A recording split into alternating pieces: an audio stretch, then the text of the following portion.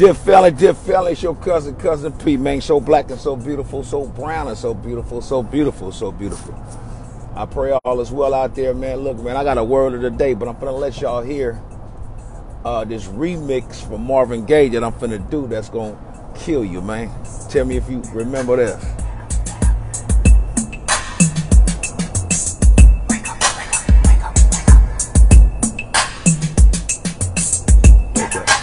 Oh, I'm finna remix this, man.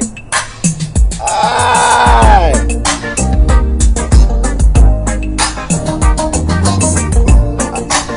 Aye. Check it out. Check it out. Yeah, baby. That's up. Hey, look at that, man.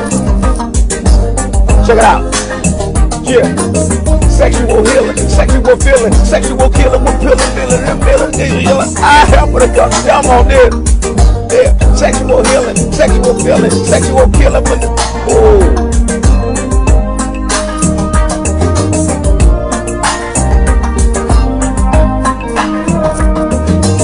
I do not own the rights to this music, but I will be doing the remix, baby.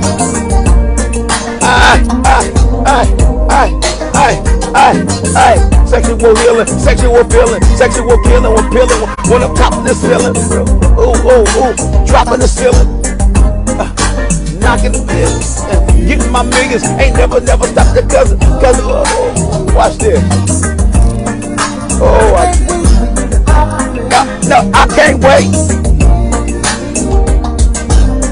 Woo.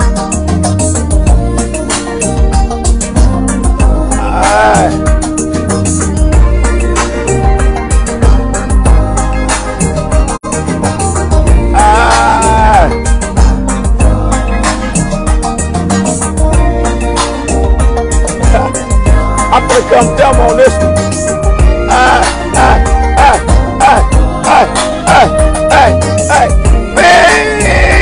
Baby, I got something to tell you. Yeah. Check each other like a food inspector. Hey, I'm hot just like an oven, baby. Hey.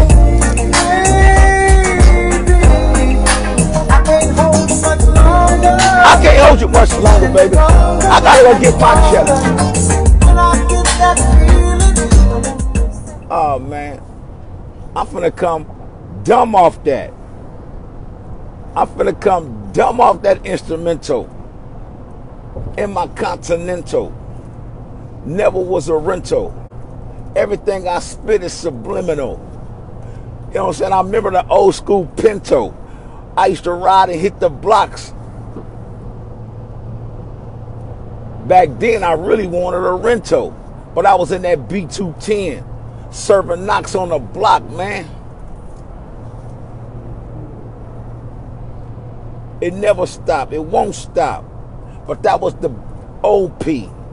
What you see is the new P. Some love me, some hate me. But I never stopped checking cheddar like a food inspector. But now I'm just keeping it spiritual. Every word I spit is lyrical. It's a message in the message. I pray Allah to survive through the valley of the shadow of death. I think y'all better count y'all blessings. Because we at the end of time. World War III is coming. We running out of time. The Armageddon mean armed men gather together. Hey, you better get with like-minded people, man. You better hurry up and get it together. See, y'all say that he this, he that. But you never called him a liar, and that's actual facts. Dear family, it's your cousin P, man. So black and so beautiful, man. Look, I want to talk about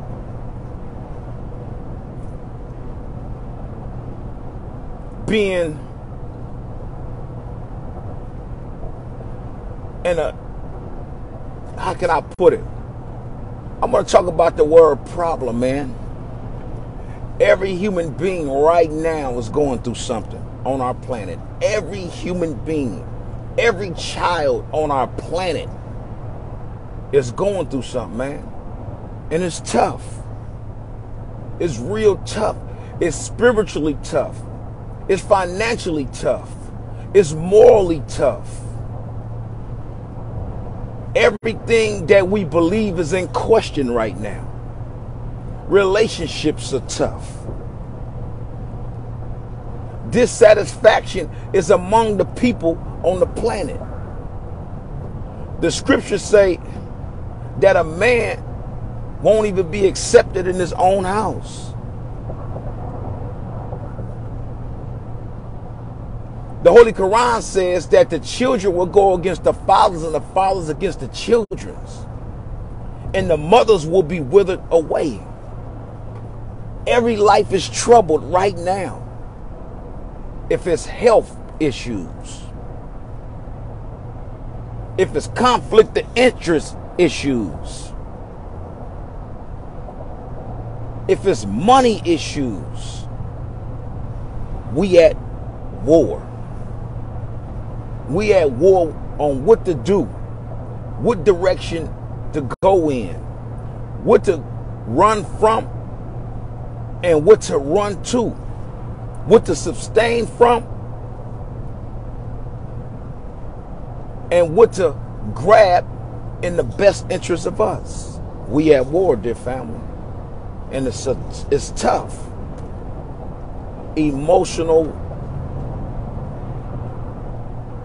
Emotions are running high. But I want to tell y'all one thing. It said that pain and suffering is prescribed for you. Don't run from, run to the pain. Run to the adversity. Because it's only through those energies that we become critical thinkers and gain wisdom. We're living in a time when you have to make tough decisions. Very tough decisions. And I just want to say, dear family, stop saying, I'm going to put it in God's hands. Stop that, man. Please stop that. God said, I never change the condition of a people or a person until they change it thyself. So what are you talking about putting something in God's hands? God gave you the brain to think, the hands to work, the feet and the mindset to get to the destination. God is in you, dear family. Ye are all gods in the midst of the Most High God. Stop putting it in God's hands. You pray to God. Give God the glory, for he is all things. But as Jesus said, faith is dead. So what you believe is really dead. You have so much faith, but you don't have no work to add to your faith that actually unlocks the molecules and the brain mindset to achieve and accomplish what you want. That's why Jesus said faith is dead without works.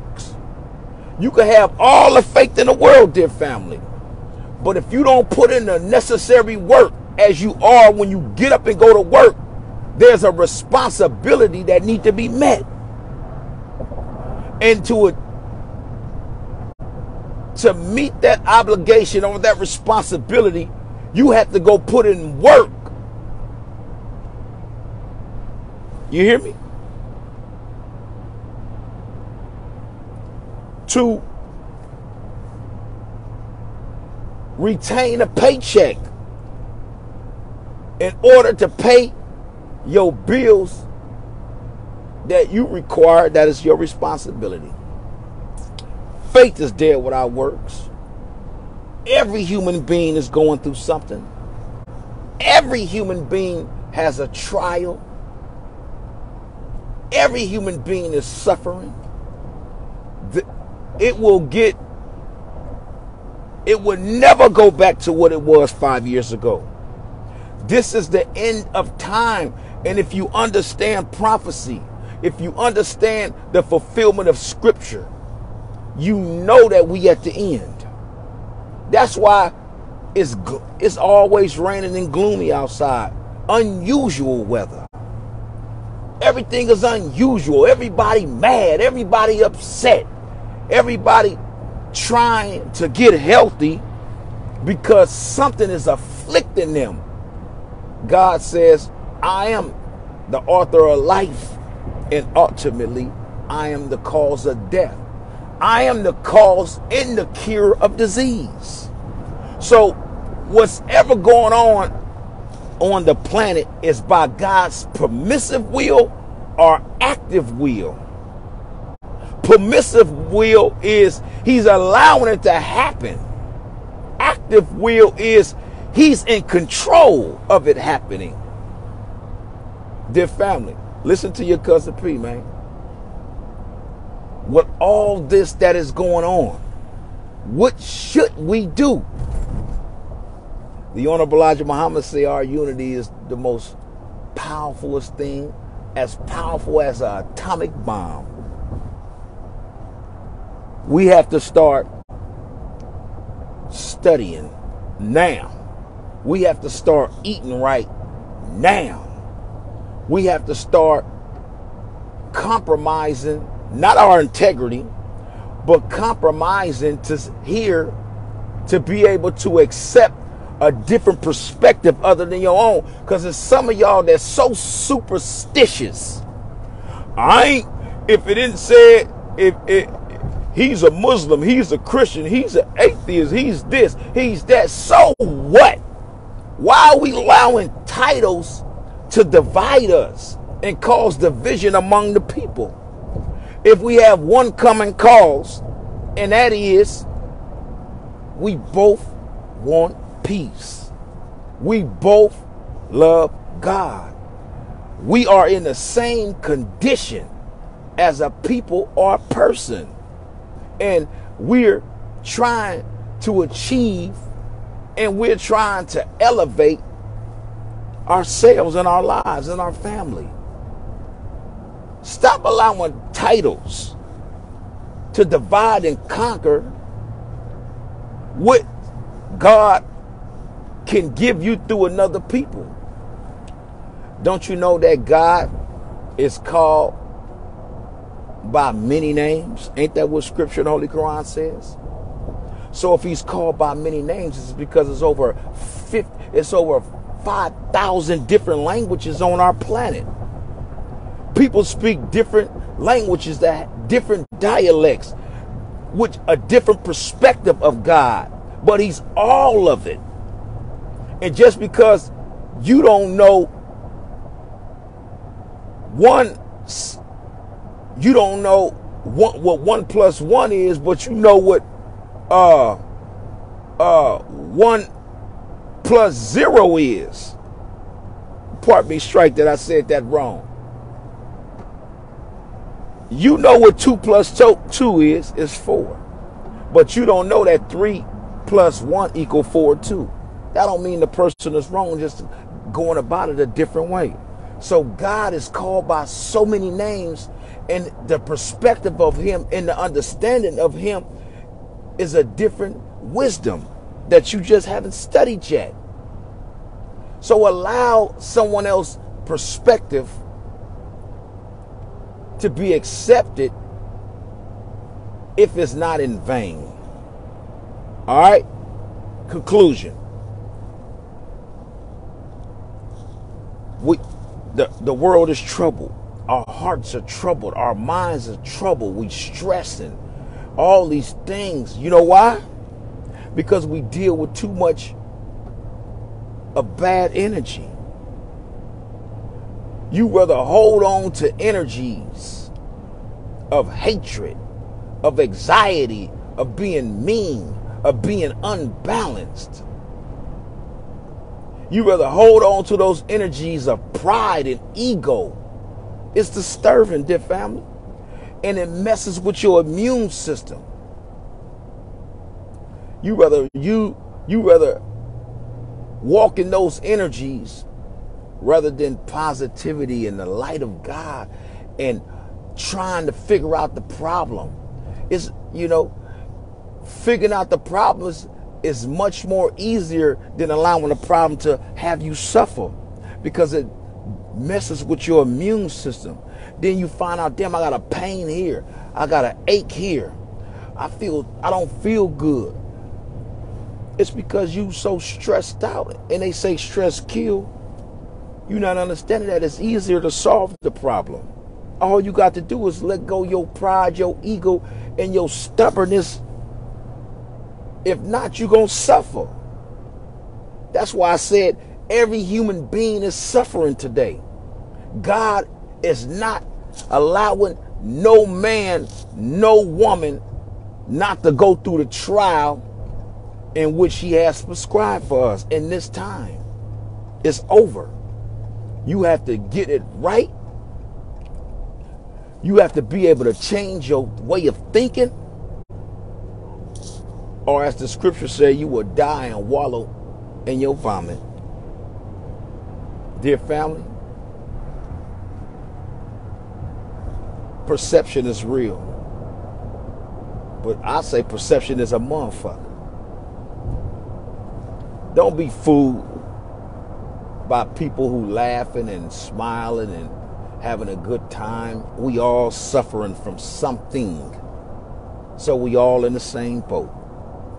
Don't be ashamed of your depression and anxiety and all that. Talk about it. Release the toxin out of the body.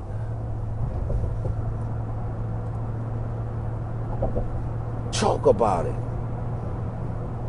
Because when you let go that type of energy, you allow God to bring in good energy.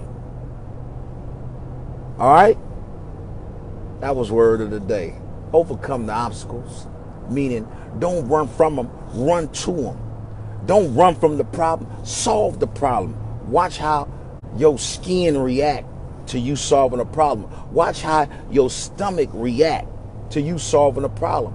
When you have a conflict in your relationships, solve the problem.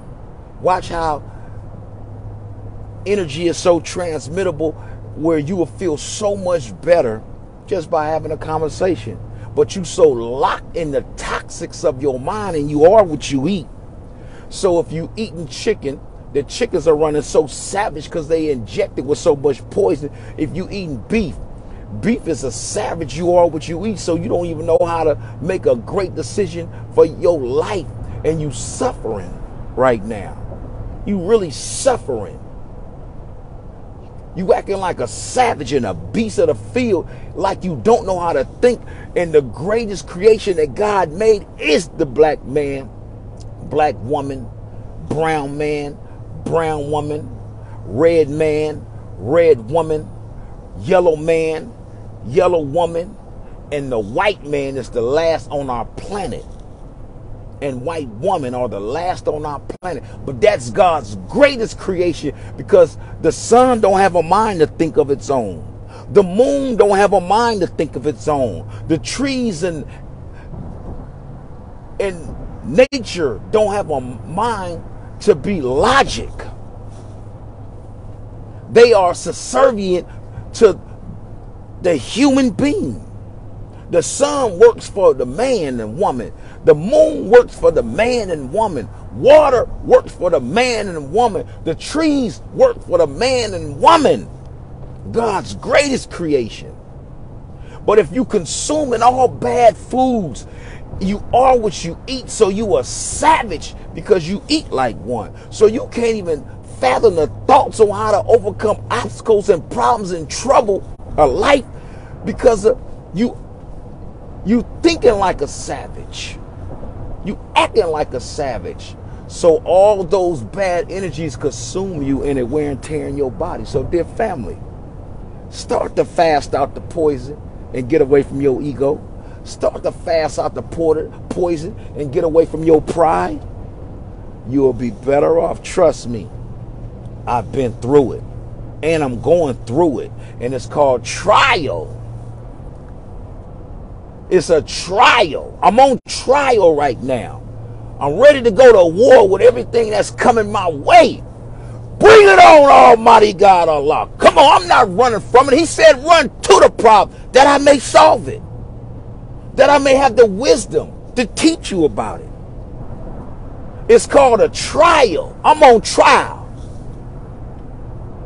These people thinking they gonna knock me down. This situation over here thinking it's gonna get to me and knock me off the course. I'm on trial. I stand firm in my belief and I can overcome.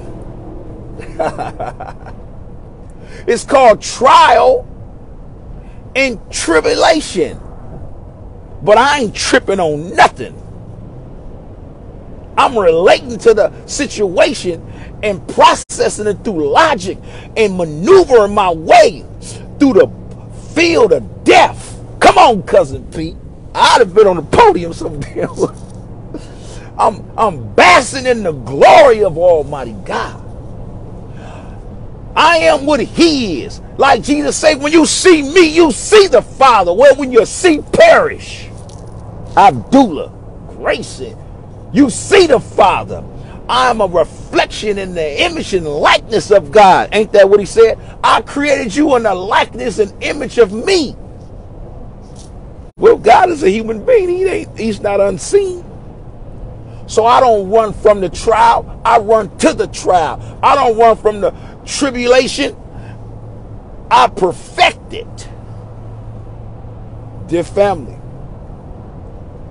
there's going to be bricks in the way of you trying. Don't give up. Don't give up. Don't give up. It's hard. Taking care of them kids is hard.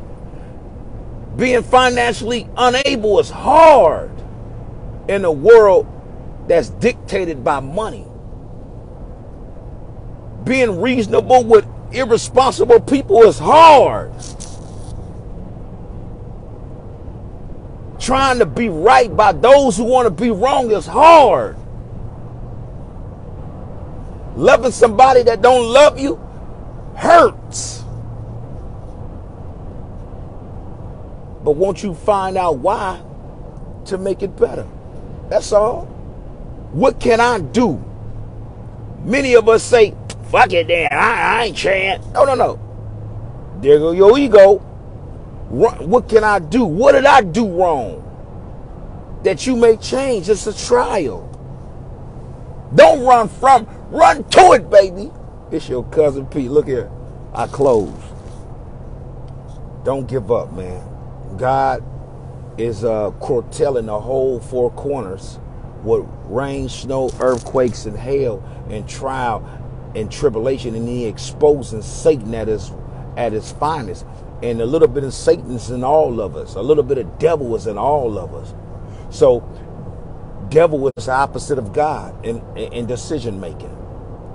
So work on your imperfections and your shortcomings that we may achieve purity and keep pushing forward like we are intended to. So I'm on my way to pick my boat up so I can drop it off at the interior shop. Y'all stay tuned for Cousin P. It's your cousin Pete. Peace.